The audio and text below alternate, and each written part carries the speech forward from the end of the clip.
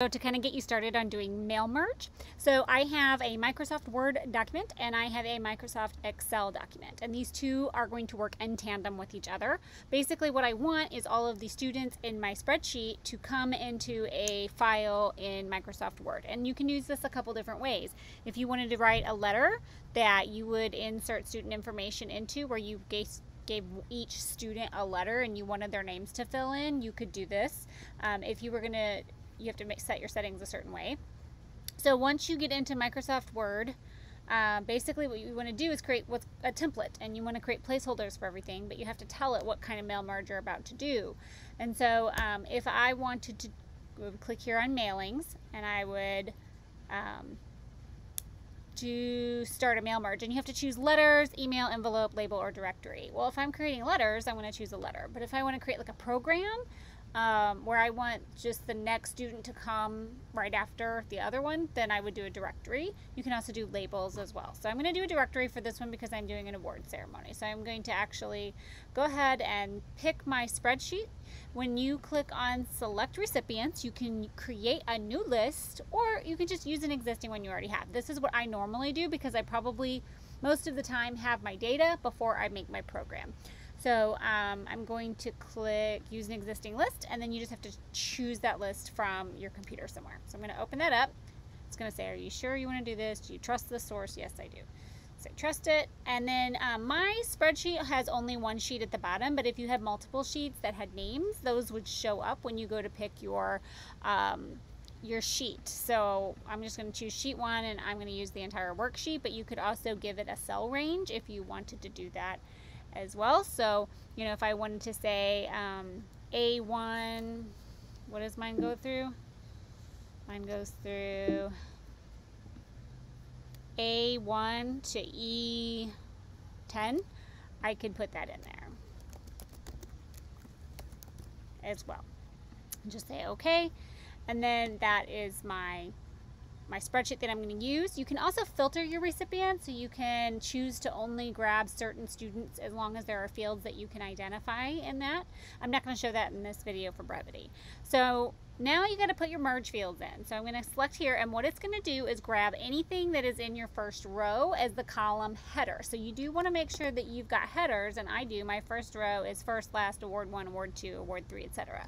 But you want to make sure that your first row is your headers, because that's what your merge fields are going to look for. So I want to come in here and put in first name, and I want to put in last name, and then I want to hit return, and I want to insert award 1, hit return. I want to insert award 2, hit return, insert award 3, and hit return. So there are my fields. Now one thing I will do as well is, like, when I make a program, it's not always nice if the student name is like the last text on page 1 and their awards show up on page 2. So to keep your lines together, you have to set your pagination correctly in the document. So what I'm going to do is I'm going to actually hit return in front of my first and last name, and I'm just going to leave a blank space here. I'm going to select my first and last name, and you can format this text as well. So if you did want that to be bold, you can. You can select your awards, format your paragraph, and you can do an indent here. You could even do line spacing. You can set it up however you want. You can choose your font. Okay, you can do lots of things. I do want to put a space between my first and last name, so I'm going to make sure that's in there. And you can put colons, dashes, commas, whatever you need to in between your fields. Okay, so I also need to put my header in here because this looks, and I only want this on my first page. So there we go, and I'm going to format that.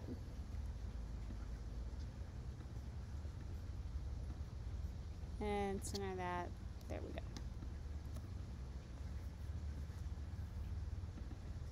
Okay, so this is looking pretty good. Again, the pagination is important if you want to keep lines together. So I'm just going to select my first and last name, award 1, award 2, and award 3. And I am going to format the paragraph so that my line and page breaks, that these keep together. So I'm going to say keep with next and keep lines together. Keep with next means paragraphs will stay together. Keep lines together means if there's a line break, it won't put that on the next page. So then I'm going to say okay. And so now I have a space before, I have a space after, and those spaces, if you look at the paragraph formatting on that, do not have those selected. Okay. The other thing you might want to do is, in my particular data set, not all students have all awards. And so if I were to run this right now, I would have a space between my 2 scholarships or whatever I'm doing. So I don't really want it to include the blanks. And so what I'm going to do is I'm going to select my fields. I'm going to right click it. Whoops. Select my fields. I'm going to right click it. And I'm going to go to toggle field codes.